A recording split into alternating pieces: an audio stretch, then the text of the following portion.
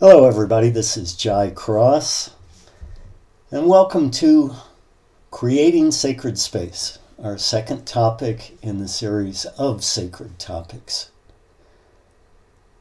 I thought I'd start out today by talking about the word sacred itself. I use that word so frequently. So let's delve a little bit into its origins. Our word sacred comes from a Latin word which means to make holy. So how do we make something holy? It certainly seems that objects and places may be invested with a sense of holiness, but how do we make them holy? And what does the word holy mean? Where does it come from? Well, I looked that one up too.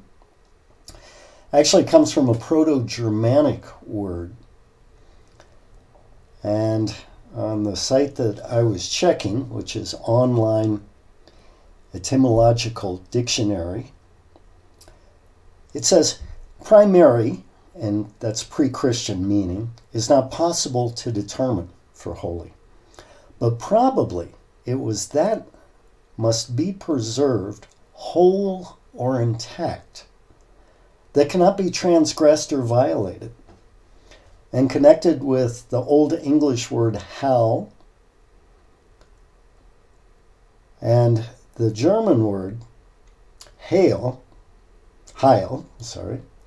which refers to health, happiness, and good luck.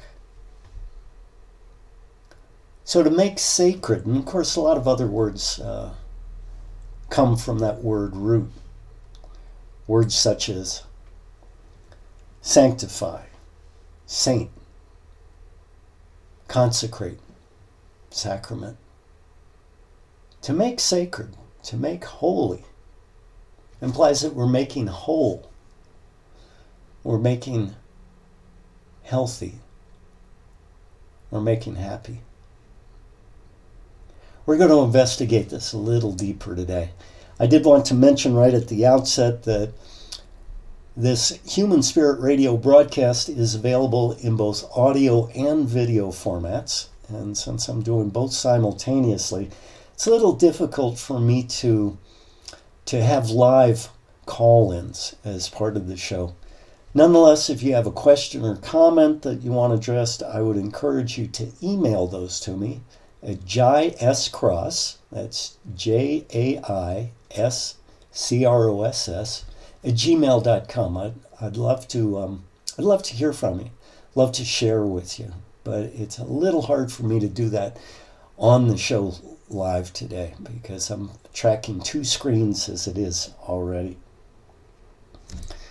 So let's start off with a brief energetic practice. We're going to do a longer energetic practice later on in the broadcast, but just a brief one to get us started. The purpose behind these groundings is to bring us fully present in the moment, to bring all of our energy, as much of our being as we can muster, bring that to bear in this moment. Often a helpful technique to use is closing the eyes. So if you're not driving, I would suggest you do that now. The simple act of closing the eyes helps us to go into the alpha state of consciousness, a place of relaxation, a place of letting go, a place of receptivity. So with eyes closed, let's make a commitment to ourselves that we will be fully present during our time together, as much as we can without forcing things. But if there are little streamers of thoughts or energetic patterns pulling at you, if you find yourself thinking about chores that you need to do later, or if your mind's playing a little tune in the background, see if you can just bring yourself present, getting past those distractions. And an excellent way to do this is to focus on the breath. So let's just breathe silently a few times together. feeling the physical sensations associated with the breath.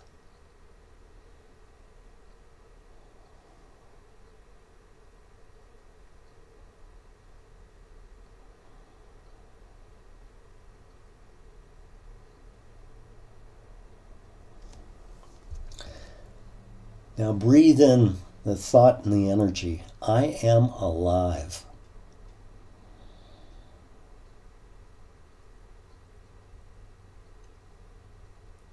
And also breathe out the thought and energy. I am alive.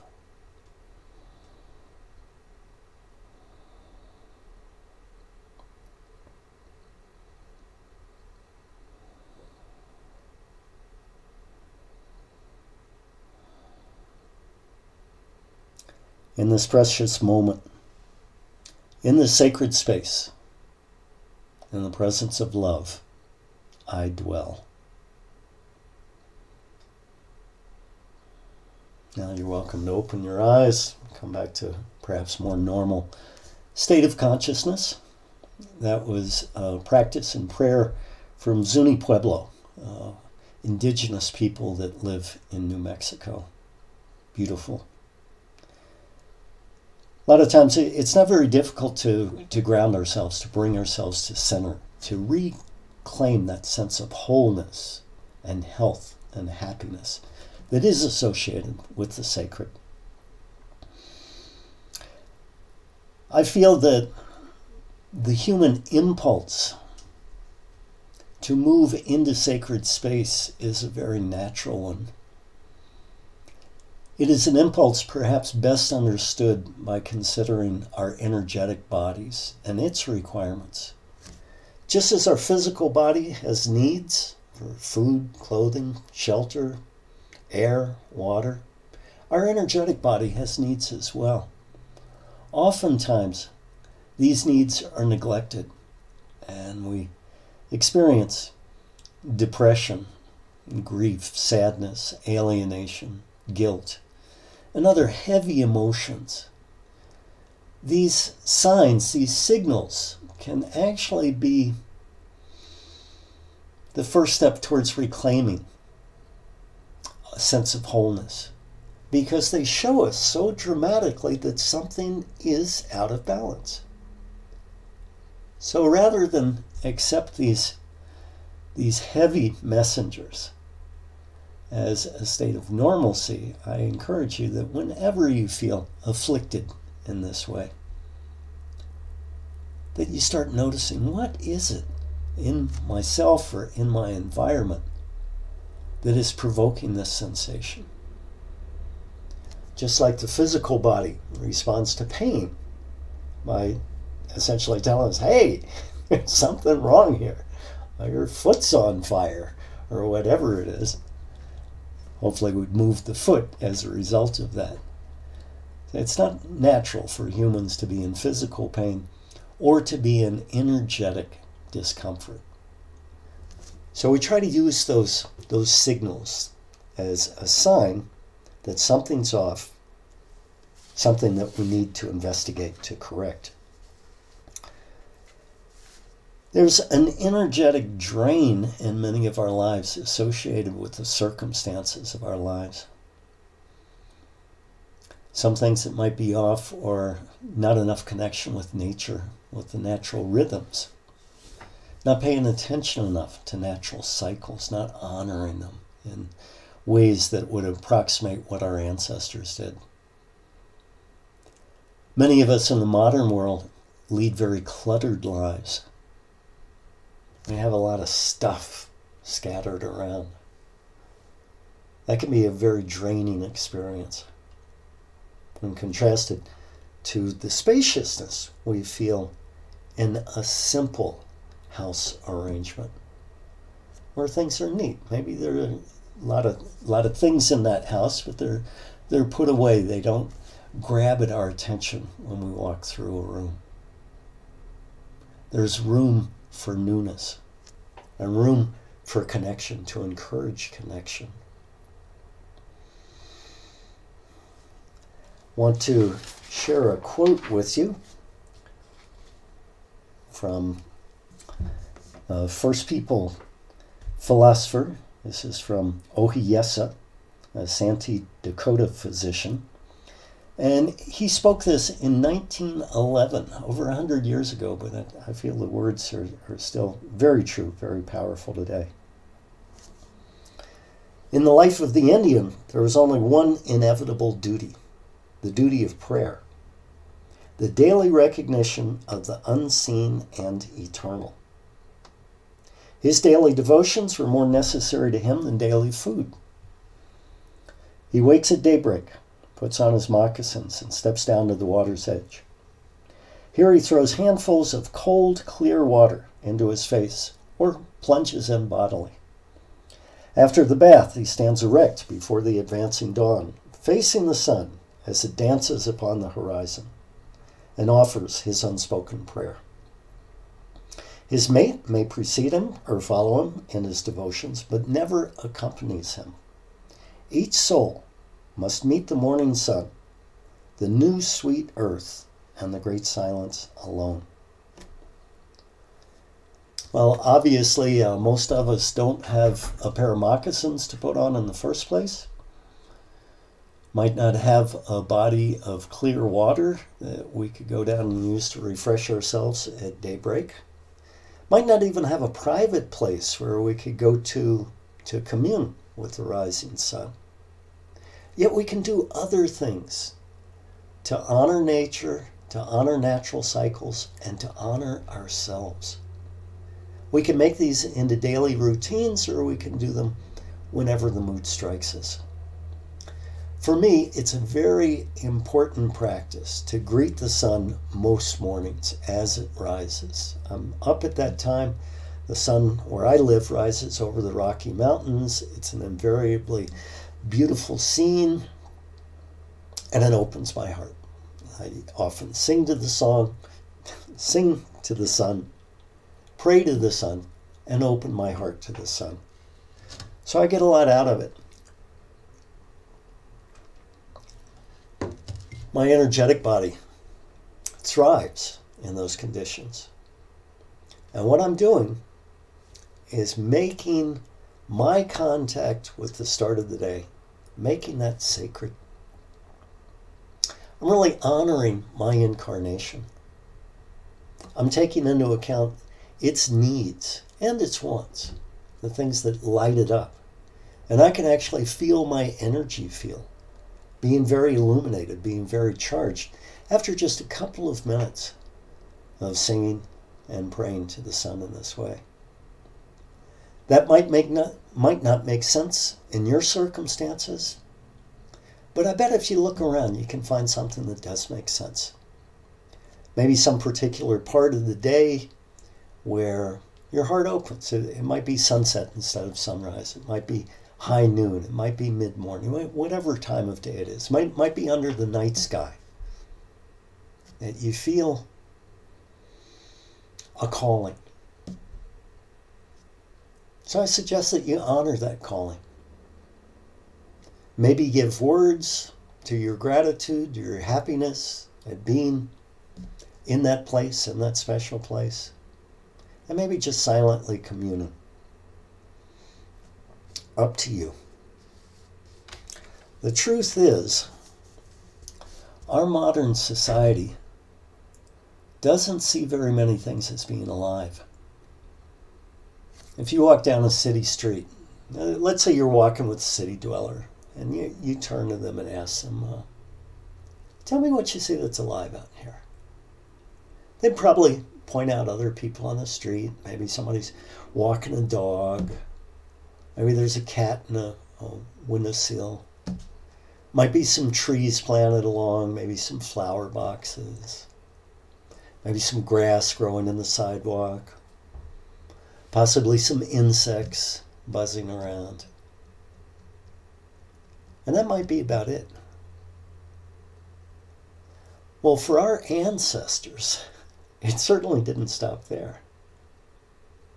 They saw the sun as a living being. They felt the air and each breeze of the air was alive. They thought that the water was alive. And more than a conceptual thought, they knew it. That was their reality. That was their world. I would imagine that people connected with the earth quite possibly would see machines as possessing some sort of life force or soul force. Certainly an automobile that they depended on. It's very easy to imagine them developing a personal relationship with that machine. So they would energetically extend some of themselves, expecting to make contact with the things in their environment. This approach to life is called animism. Everything's seen as being animated. Even if it doesn't possess life in the sense that plants and animals do, it still has a life force in it. Contrast animism versus the modern way of looking at things. If you then turn to that friend and said, tell me the things you see out here that aren't alive. They might start going, well, a traffic light, apartment building, store, pavement in the street, sidewalk, all the cars. There's a bicycle over there. There's some signs. There's a concrete retaining wall around a planting. They'd be listing most of the stuff. They might even say, well, of course, the air and gravity and the sun and those clouds. That point of view has us living in a graveyard. People wonder why there's so much alienation and angst in the modern world. Well, we choose to live in graveyards. That's sort of a natural consequence of inhabiting an area like that. So I encourage you to make seemingly inanimate objects sacred as well, by just reaching out with your heart, with your spirit. And it might be, you see a cloud formation. Oh, wow. That's a really sweet cloud up there. And just sink into that feeling. And realize that you are having a relationship with that cloud. Again, you don't necessarily expect it to speak to you, at least not in English. But you've got a heart connection, a soul connection. And you are the main beneficiary in that relationship. You have more life. You experience more vitality. You make your environment sacred. Something to play with. I live in a very special place. I live in a small village outside of Taos, New Mexico, and we're surrounded by sites that are acknowledged as hallowed, as being sacred, as being holy. So I just very briefly want to touch on a couple of these. There's a place about an hour and a half to the south of me called El Santuario. It's in a Hispanic village. And it's been revered as a special, holy, sacred place for over 200 years now. In fact, people from all over the Southwest go to visit the sanctuary, and they go to be healed. There are hundreds of miracle stories associated with this site.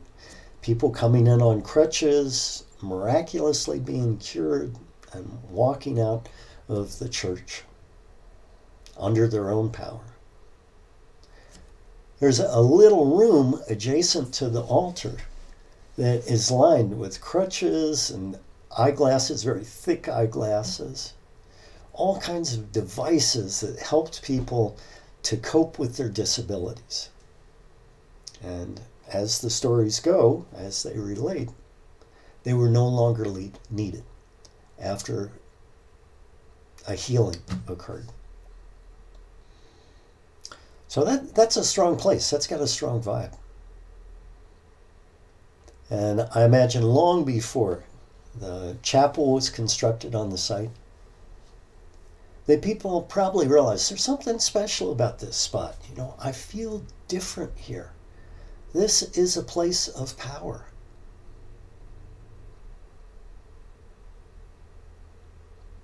Very interesting. My question is, if you were in a place like that, without the chapel, let's say it was just an open field in a natural setting, would you realize that you were in a place of power? If somebody wasn't there to tell you, oh, the legends say, would you feel it? Are you in tune with your energetic body enough that you would notice some sort of difference? If so, fantastic. If not, what could you do to encourage those senses to open up more? So often we hold ourselves in a protected, defensive stance that doesn't allow the environment to communicate with us very strongly. We've got the walls up, we've got the armor on, and we suffer because of it. We are not honoring our incarnation. Or maybe honoring what one part of the mind is telling us to do, a fear-based part of the mind. But we're certainly not honoring or following the heart. And that's very important in recognizing the sacred as it shows up. Another very interesting cultural sacred site near me is Taos Pueblo. This is the oldest continuously inhabited site in all of North America. Native people have been living there, praying there, farming there, dancing there, doing their human thing there for well over 1,000 years. When I go to seasonal celebrations, they're like a corn dance or a buffalo dance, Mattachine dance, it's a special environment. The whole plaza, the whole pueblo itself, has an attunement to these ceremonies. It amplifies the vibrations that the dancers and the singers and the worshipers are projecting. Very, very strong. You don't have to be very sensitive to sense something like that. It's palpable. There is something different in the air, in the environment. Now again, most of you aren't going to live so close to a place like that. But there might be something in your neighborhood, in your area, that calls to you. Something that people from all over the world don't come to see. Maybe it's a special calling just for you. But you have to follow that. I used to do a practice. In fact, I'll probably start doing it again now that I'm remembering it. A practice of leaving myself open for a day. I would often do this on Saturdays, day off for me. I go into a new area and just feel my way through.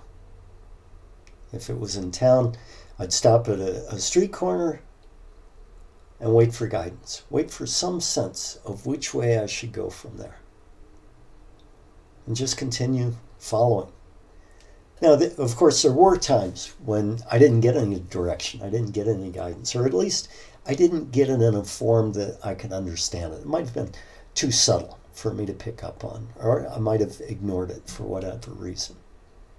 And in that case, I would usually think, well, I'm free to go in any direction. But I would really feel into, is there a pull somewhere? It's urging me to go one way over the others. And often I would feel this in my gut. Many of us are very sensitive in that area. There are almost as many neurons, nerve cells in the gut as there are in the brain. But most of us have been trained not to trust gut reactions. We tend to think that that body wisdom is somehow secondary, something that's inferior to our mentality. Well, the more we open up to those instinctual feelings, the more we start to realize, hey, I can use both of these operating systems. Sometimes the mind is the best choice, and sometimes it's the gut. So we can learn a lot just by paying attention. I mentioned those two ceremonial areas, El Santuario and Taos Pueblo, but most often what I do to go to a sacred place is go into the mountains or go down to the river. And that natural purity feeds that energetic part of myself, encourages me to reach out. I was just walking along a river today that we depend on greatly because there are 40 families in my part of the village that draw water from a community irrigation ditch called an acequia. And in recent rains, there's been some damage upstream, so I went up there with camera, and measuring tape, and notebook to assess it and try to figure out what was going to need to be done to restore the flow. It's been cut off for about a week now. So this flow is very important because people depend on it for their crops, their alfalfa fields, for their orchards, for their gardens, for their animals. It's a lifeblood, a lifeline. So I was up there making my measurements, taking my photos, being kind of scientific about it, trying to document everything because I want to put in for a small grant for some emergency funding to help us out. I wanted to make sure I had all the information. I was very much in that mental state. But then I stopped. I'm walking along a path in a particularly open, natural, lush area. I just listened to the flow of the river. I slowed down. I got very respectful. I got very quiet inside. I came into a place of receptivity. Walked over to the water. Started just expressing my gratitude.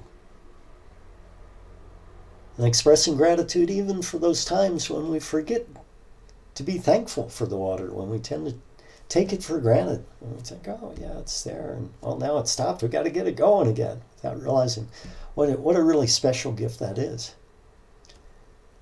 And then my consciousness sunk down another level or two, and I was communicating with the river as a being of water. I'm sure you know we're mostly water. We've got some other neat stuff mixed in there too, but mostly water. So my water was somehow relating to the water that was passing by in the river. It was very deep. It was very real. This was not a pretend thing like I'm in a fairy tale, although it had a somewhat magical quality to it.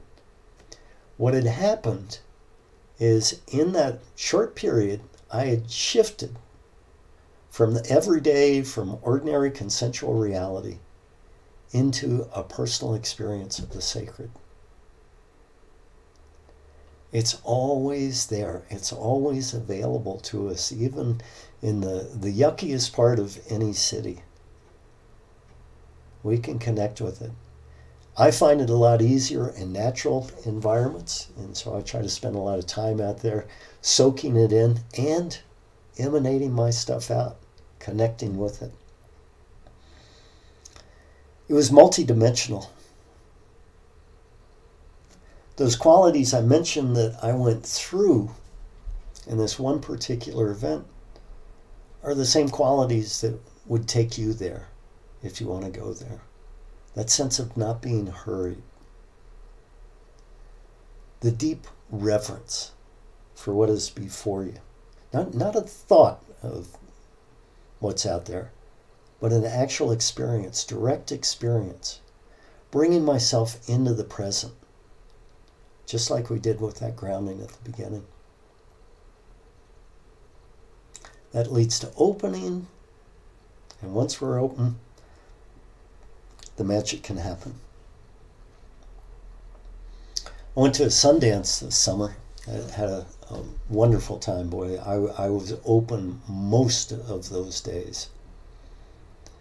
And it was really neat to see that in the weeks after the Sundance, after I'd come home, I was dreaming every night, sometimes 2 or 3 times a night, of sitting in a ceremonial circle. Now, we didn't sit in a circle the way I was dreaming it later during Sundance. But the feeling I had from being a part of this larger whole,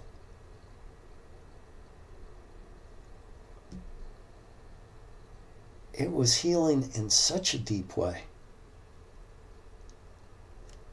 I was experiencing my humanity, connected with the humanity of those others in the circle. And I realized that I didn't know most of the people. And that might have even made it a little easier. I didn't get hung up on their stories, their personality, their trips. It was just a group of human beings coming together as a spiritual tribe, as a spiritual family. Tioshpaye in Lakota. A spiritual family. And being there without need of words. And there was never anything really going on in these dreams. We were just sitting there. It's not like we were necessarily waiting for something. Everything was complete in the moment, just sitting there, just being there. Yeah, so that would be another quality that leads to making something sacred, being there. Not thinking about being there, but really being there. Body and soul. One thing you can do to encourage you to drop into that deeper space, that deeper place of being, is to construct home altars. Well, home or in nature, yeah, construct altars. I think of home because my regular altars, the ones that I spend the most time at, are in my house. They're protected from the elements. So let's see, right now I have 4 active ones going right now. They're dedicated to different things. I work on developing a particular energetic at each one. And if I find that I'm not being drawn to the altar, let's say I go 4 weeks without putting any energy into it, well, I usually dismantle it in a very respectful way, but I feel, okay, it's served its purpose for now. You know, I'm going to open up that space. It might be something new that comes in that is deserving of reverence. And it might be the same formulation. But I'm going to wait until the energy is strong. And I'm feeding that connection and being fed by that connection at the same time. The reciprocity is an integral part of this. If we make something sacred, we are participating in the sacred at the same time. So blessings both ways.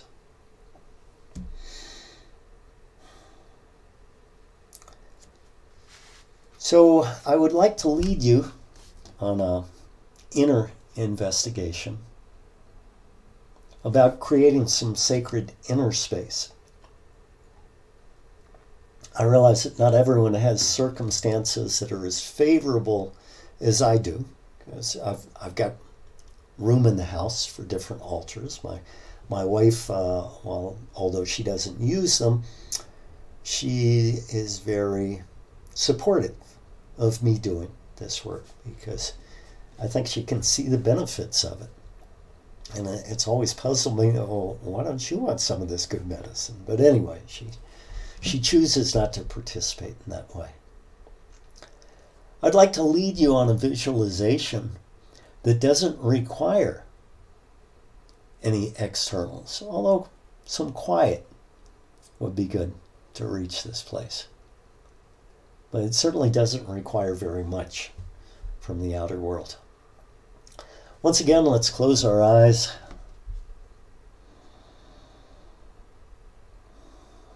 Just breathe ourselves present.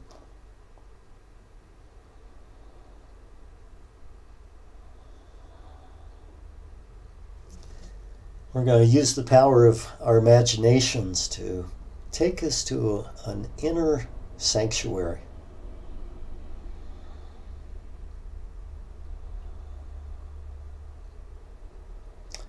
So feel calm. If you notice any tightness or tension anywhere in your physical body, see if you can breathe some light and love to it. Open it up gently. We're not forcing anything here.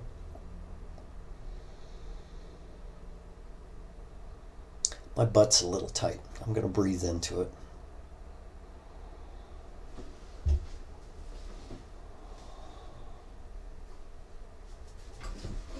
Shift position.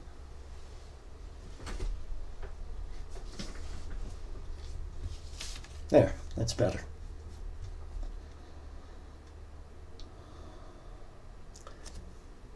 So let's start with you imagining some place that you've been, probably in a natural landscape.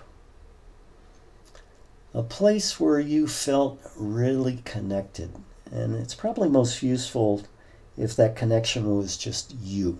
You don't have to have been in the place completely by yourself, but at least a setting where you had an individual connection.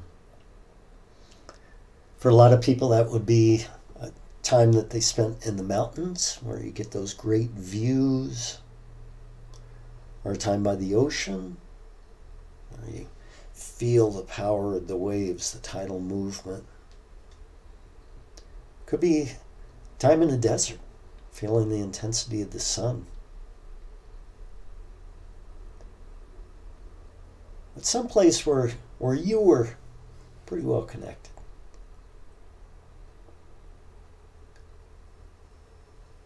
I'd like you to imagine the physicality of that setting. If it's in the mountains, maybe feel the wind and hear it moving through the trees.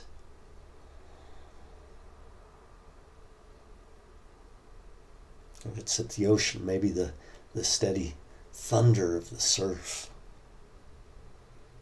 Whatever details, make it alive for you.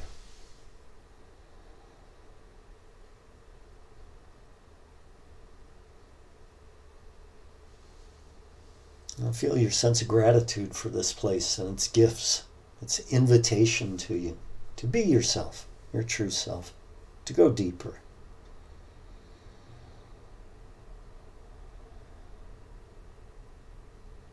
And do go deeper. We use the physical as a starting place. But start looking around and experiencing this landscape as a spirit place. The sun is alive, the air is alive, any water is alive. The things of the earth, the stones, are alive. Not like a cartoon, but they're alive. They have spirit, they have soul. You're related to them. And pick something in that environment. Single something out to go over to approach. Maybe a tree, a sand dune, whatever calls to you.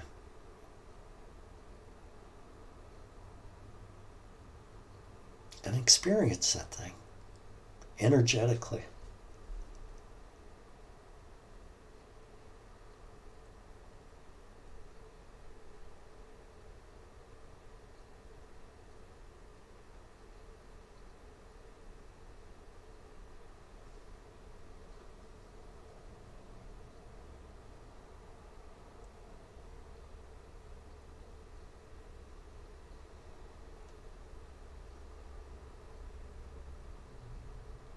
And now thanking that living being for having shared itself with you, for having established that communication, for reaching out in response to your reaching out.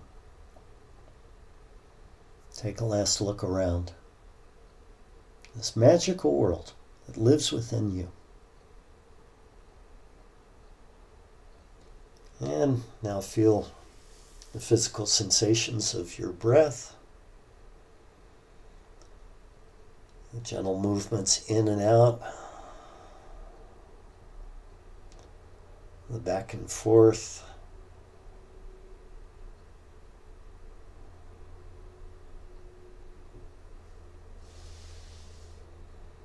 And bringing yourself back, opening your eyes when you're ready.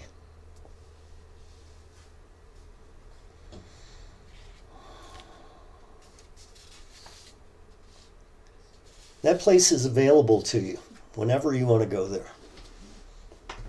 I would encourage you to deepen your connection with it or with other places like it.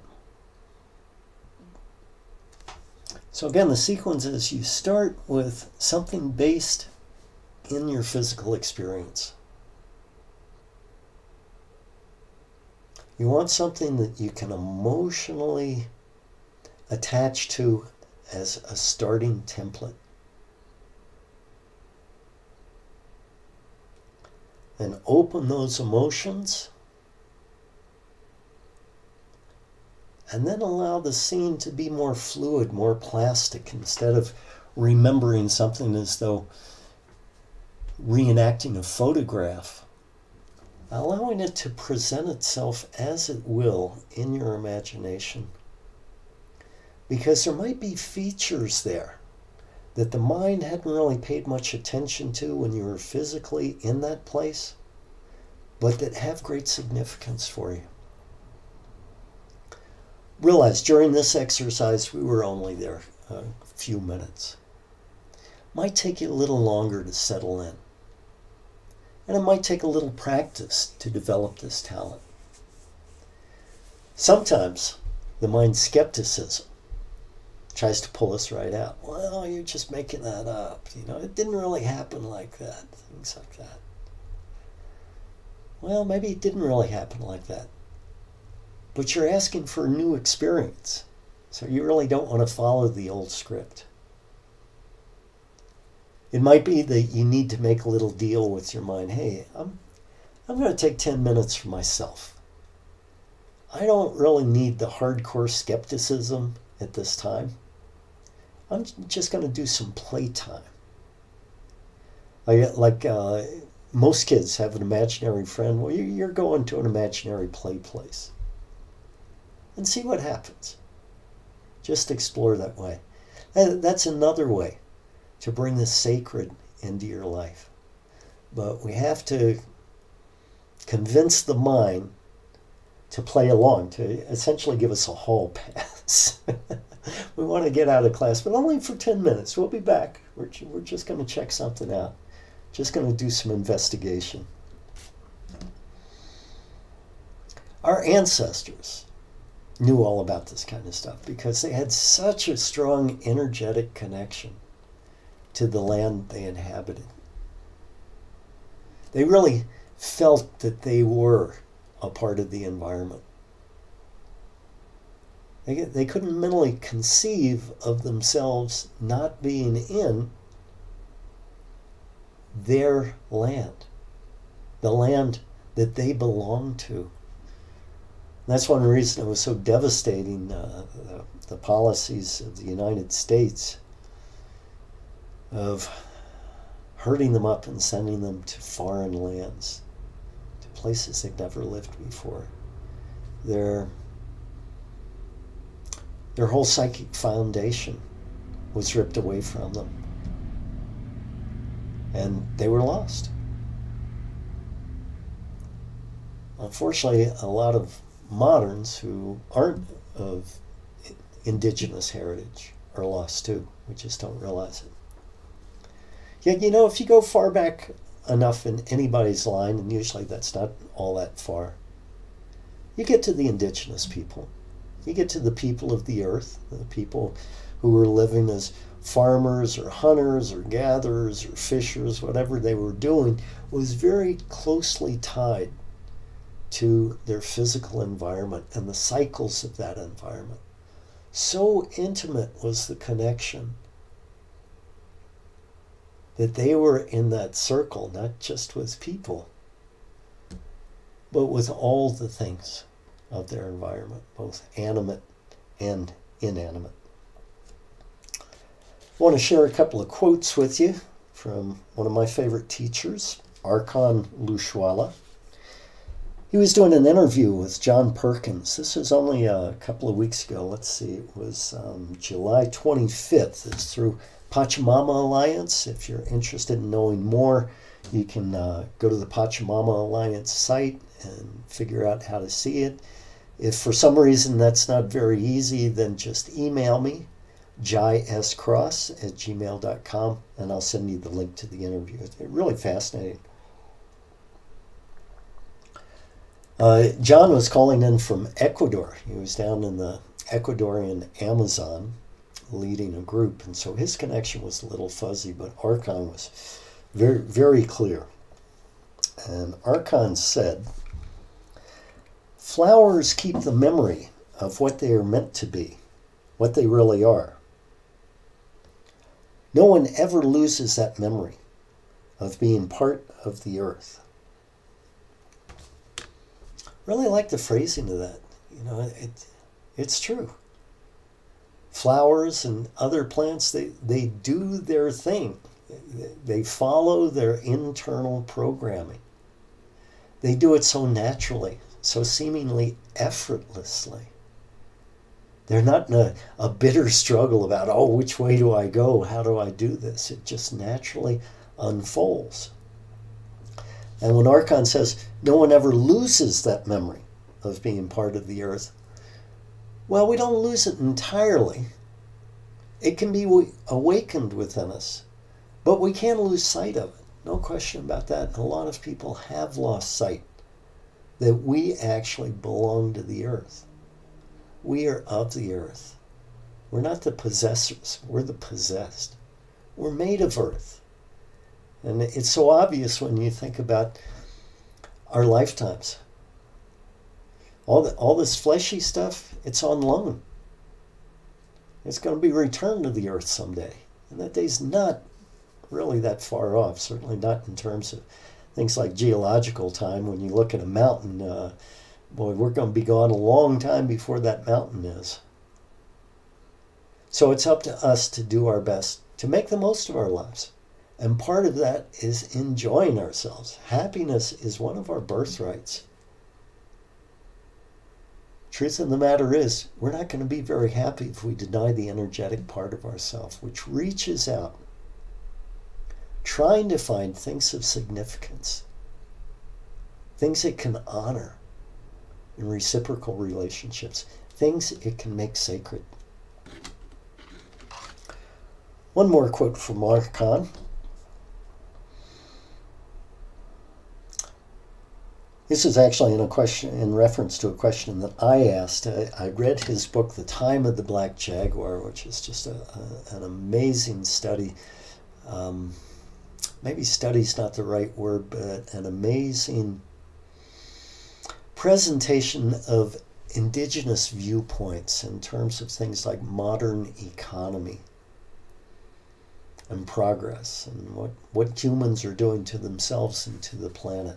It's a short book, but it's just filled with rich imagery and deep wisdom. I heartily recommend it. And so in that book, he often talks about maintaining sacred fires, that there's a real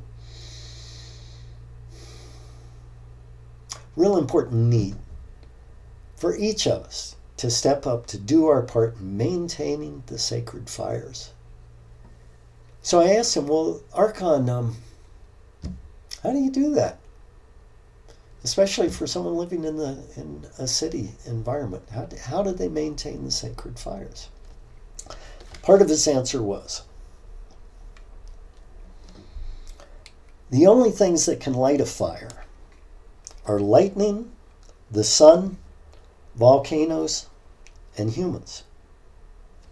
No other creature on earth can do it. We use fire to create sacred space, to reconnect with spirit. Then we remember what it is to be a human when we call in sacred power. We need to remember what it is to be a real human being, to be a caretaker of life. Archon and I both feel that the mission of humanity is to be that intelligent steward figure that cares for the life on earth, doesn't try to dominate it, doesn't try to overly manage it, but cares for it. We have the power to awaken things in our world. And we also have the power to shut that connection down. Much of modern society has chosen to shut that connection down. So when we read about things like exploitation in the Amazon, where the oil companies are going in, forcing the native people off their land so they can make a buck, so they can develop a new oil reserve, and in the meantime completely trash the landscape, destroy the species-rich area that we depend on for our very oxygen. When people do that, it's easy to start making a lot of judgments. Say, oh, those greedy jerks. How could they do these things? How do they live with themselves? How can they sleep at night? Get all offended and get outraged and all stirred up, which usually doesn't help a whole lot, but it's easy to do. Yet if we see that these people who make those choices are operating from their heads and they've turned off their hearts, and they don't have that energetic connection going, makes it pretty easy to understand. Oh, they're working off some faulty programming. They think that monetary profit is more important than long-term environmental consequences. That's the problem. They've convinced themselves of that. So when we approach it from that angle, it's a little harder to demonize what we might otherwise see as the enemy. It's a disconnect. We need to get those people and ourselves more connected to the environment, more connected to spirit, making things sacred. And then a natural economy is just going to flow. Because it wouldn't make sense to anybody to dispossess those native peoples, to trash their beautiful landscape for a very, very short-term gain. It just wouldn't make sense. It wouldn't be done. It would violate our inner values. And we would say, no, we're not going to do that. So the modern world seems pretty complicated, but a lot of times it's just faulty programming. Things have gotten out of whack, and I certainly believe that it's possible to restore natural balance for us as a society, to find a good foundation again, where we can connect to the earth and the sky and the things that are around us in healthy, healing ways. To make things sacred, to realize that we live on hallowed ground, and that hallowed ground deserves our respect. We can ally with it as stewards, as caretakers. We can spend our energy in good ways. We can turn this thing around. We're going through some dark times now. Almost any place you look on the globe, there's some heavy stuff coming down. And we're a very resourceful species. we've got it in our ability to self-correct. And that's one of the main themes of Time of the Black Jaguar. So again, wanted to get that little plug. Great book, very thought-stimulating. I also want to plug our other broadcasters on Human Spirit Radio Network. Most shows are on Friday afternoons at 2 o'clock Pacific. The first Friday of every month is Maria West with Waking Gods and Goddesses, Embodying Divine Wisdom and Sensual Life. Second Friday is yours truly, Jai Cross, with Sacred Topics. And next month we will be investigating Establishing Sacred Connection. I've referred to this a few times on this broadcast, but next month I'll go into a lot more detail on how you can do that to good advantage. The third Friday of each month is Human Spirit Radio founder and host Sarah McCroskey. Sarah often has people in for interviews. It's a very lively show. There are a lot of call-ins, and so please check that out. The fourth Friday is the Conscious Evolution of Divine Feminine Archetypes with Amanda Eloish Johnson. And this show, despite the title of Divine Feminine Archetypes, has a lot for guys in it too. I always learn quite a bit from Amanda. She's well-versed in many different shamanic techniques. She's very well-read. Sometimes she has guests on. Whether it's her solo or her interviewing somebody, it is good time. We also have Jessica Gabrielle McKay on the third Wednesday of each month at 6 o'clock Pacific with her show, You're Already Psychic. And this goes through tools to strengthen your intuition, follow your divine guidance, and live a joy-filled life. That's also a call-in show. And so you can ask Jessica about your particular situation, circumstances, and she will connect and share her wisdom with you. So I want to thank everybody for being on today. It's been a real pleasure. And again, if you want to interact a little more, please send me an email at jaiscross@gmail.com. Hope to see you next month. Bye.